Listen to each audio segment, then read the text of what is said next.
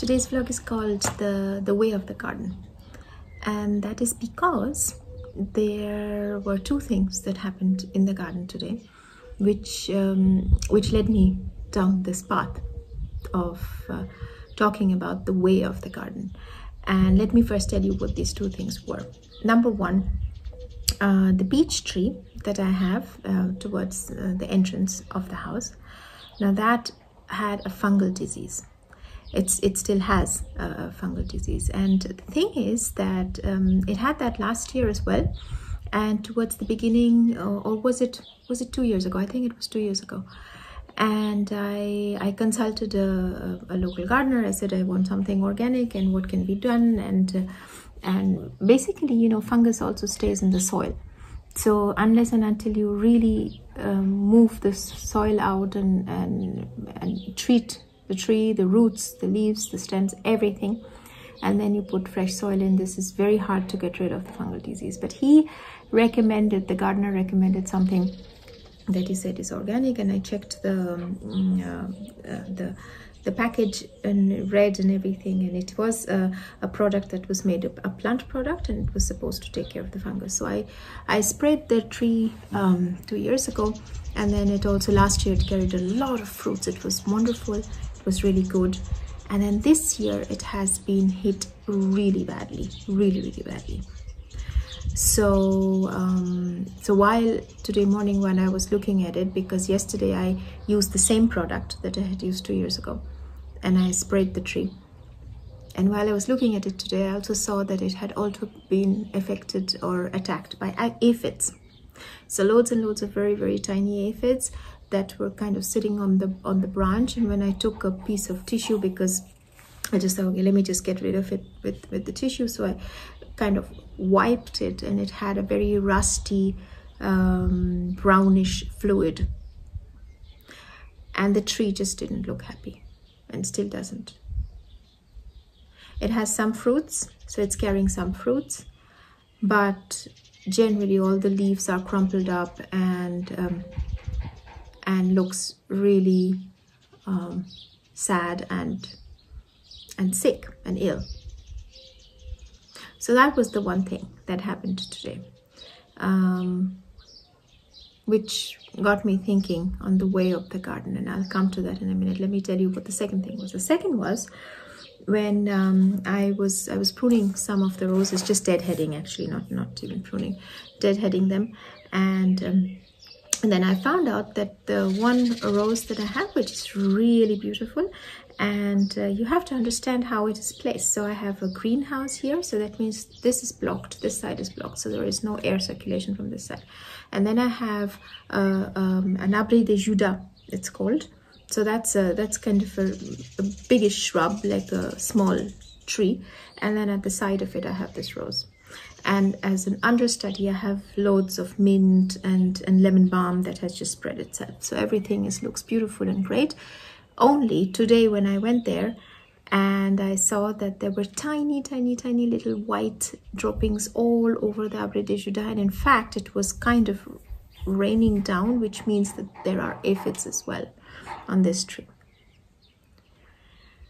So obviously the first thought that came to my mind was that, okay, not enough air circulation, because obviously there's the greenhouse, then there's the tree right next to it, so it can't get, so the air really can't circulate. And any place where the air cannot circulate is a place where pests are going to thrive. That's something that they really like.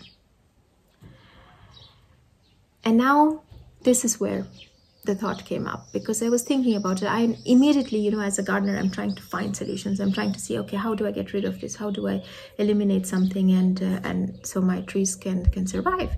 And then I remembered reading about Gilles Clément, who is one of France's very leading landscape designer, and he has revolutionized actually the way gardening is by introducing something that's called fluid gardening. And he calls it the garden in movement. That's what he calls it, garden in movement.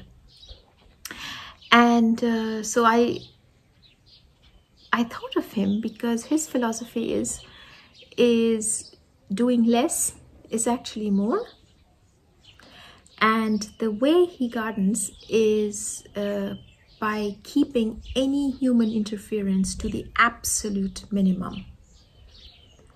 And this literally spreads to all plants.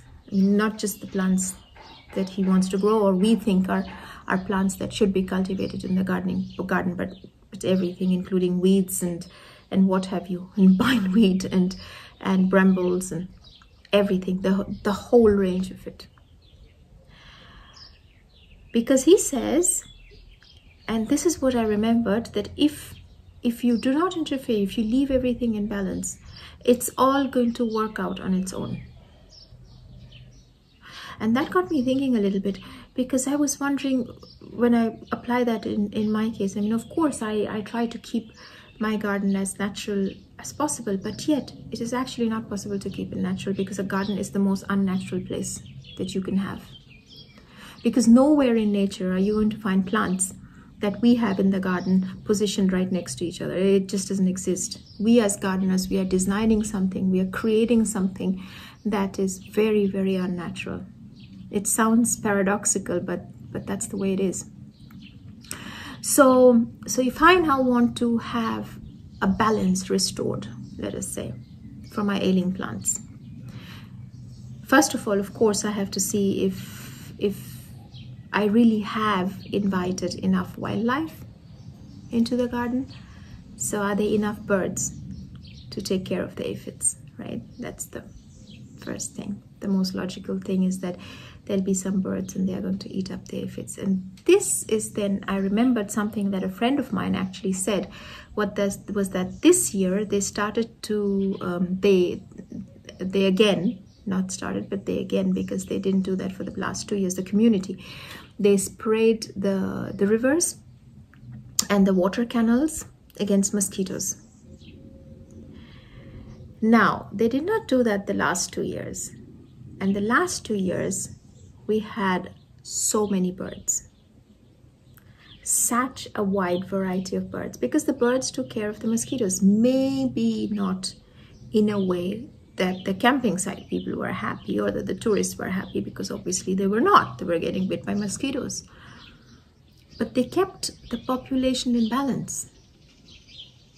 And this year, when they sprayed, perhaps that's already having an effect, because perhaps the bird population has decreased because the food is just not there, right?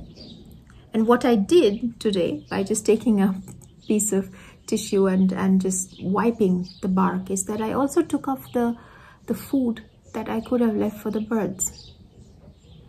I'm not so experienced as to know what's going to happen if I just let it go. I think the tree will just die, because it's ultimately going to just take off all the nutrients from the tree.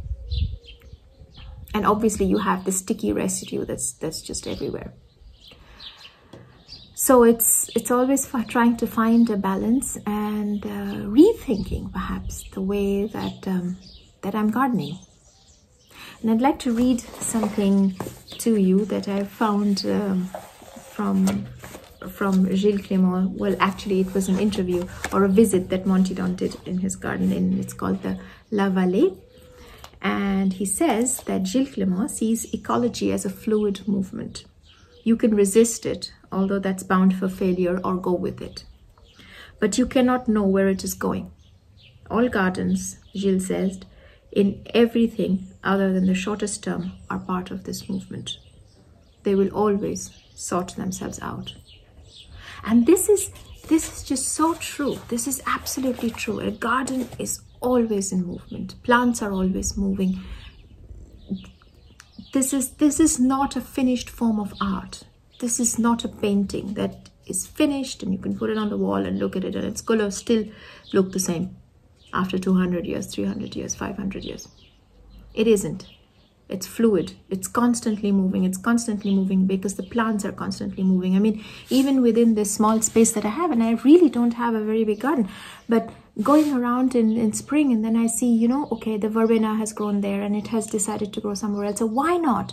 And this is the idea that I want to explore. Why not let the plants be where they are? Because that's probably where they're the happiest.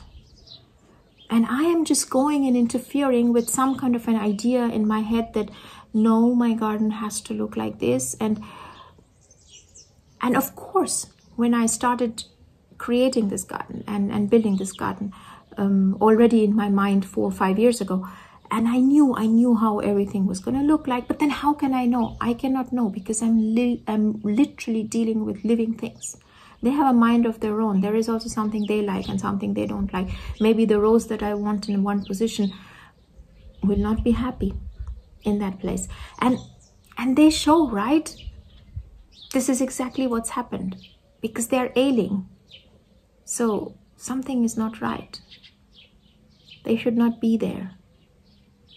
So I have to allow a couple of things, or actually the garden to take its life, to really become alive, come alive by not doing a lot. I mean, of course, every garden needs a gardener. A gardener, as gardeners, we are custodians, right? We are just taking care of the space that has been entrusted to us. We're making sure that we keep it rich and varied and full of wildlife and insects and reptiles and what have you, and plants and things like that. But keep it in a way that still has the balance, such that everything can thrive. And I do have to apply this philosophy, and this is something that got me thinking, because I was very disturbed by what I saw. And I thought, okay, maybe it's time for me to rethink how I go about my gardening. So that's just a thought that I thought I should share with you.